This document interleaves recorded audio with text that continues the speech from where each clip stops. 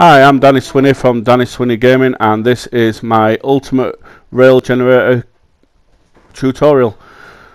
If you like the video, please don't forget to like and subscribe. Right, so we're going to go and collect our 3 pieces of powered rail in a second. This is the machine. It's quite simple, very resource friendly. We all know how expensive rails can be to make, the powered rails and stuff like that.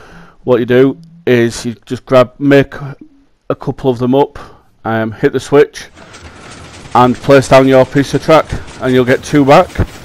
Place down another piece and you'll get another 2 back. This original video was done by K1 Inc. I will leave a link to his page in the description. Don't forget to go and check out his videos because he does do some awesome videos.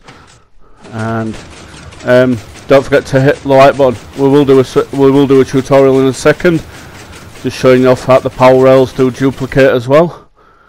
Right, so in a second we're going to tell you what you need for this tutorial. Right, for this tutorial what you will need is block of choice, 2 sticky pistons, a lever, some redstone, and a block of glass, and 2 pieces of rail. Right, so on with the tutorial. Right, you're going to want to make this shape up with the piece of glass exactly where it is there.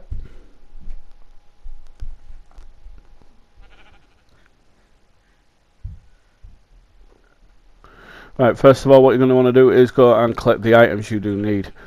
So what we're going to do first is we're going to stick down a sticky piston just over the piece of glass there, and 1 here. Then we're going to remove 3 pieces of the ground, and we're going to stick a block of choice in the middle next to the piston. Then stick 2 redstone torches either side, 1 and 2. Then place your block of choice on top. I'm using iron, but you don't have to use iron, it's just for the tutorial purposes. There we go. And then you want to place 3 blocks of your choice down here like this, and 1 on top of the sticky piston with a lever on the side. There we go. Yep. Activate the rail, the piston, and it'll come forward. Then place 1, 2, 3 pieces of redstone down and 1 in the center, which will activate this piston as well. Then what you want to do is take your rails and place 2 pieces of rail there, and that is the entire build done.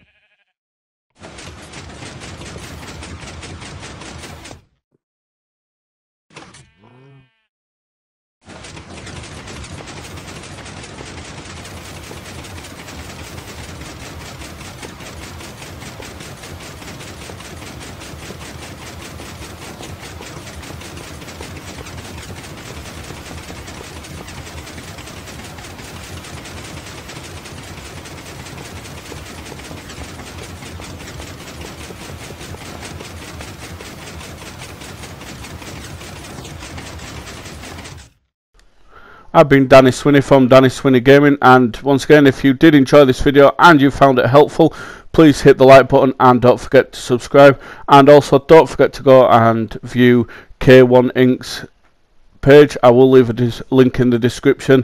The guy does make some awesome videos, and I'll see you next time on the next tutorial. Bye!